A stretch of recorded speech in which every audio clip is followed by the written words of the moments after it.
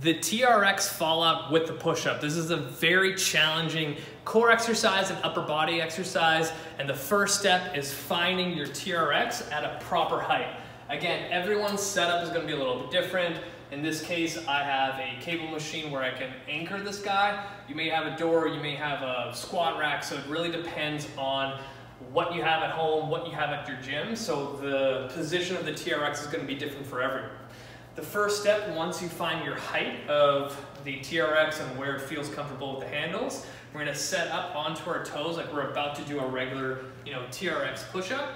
But as we go down into our push-up, we're going to reach one arm out, so it's almost like a fallout, and then back up, and then we're going to alternate to the other side. So we're incorporating the TRX fallout with the TRX push-up as we go through.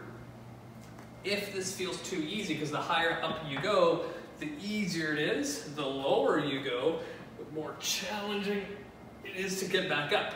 Another thing to note is as we do this, you want the TRX straps not to be against your arms, because when we do that, it's going to start rubbing on the skin and it's not going to feel that great. So you want to think of having a little bit of room, and this is why it's challenging, because now we're taking our kind of center of mass further away. Now we have to engage your core a little bit more. And as we come down, you want to still have that room. And again, that's going to make it more challenging to keep that position where this, you can actually lean into it and cheat.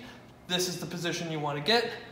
Back up, alternate, and that is our TRX standing fallout with the push-up.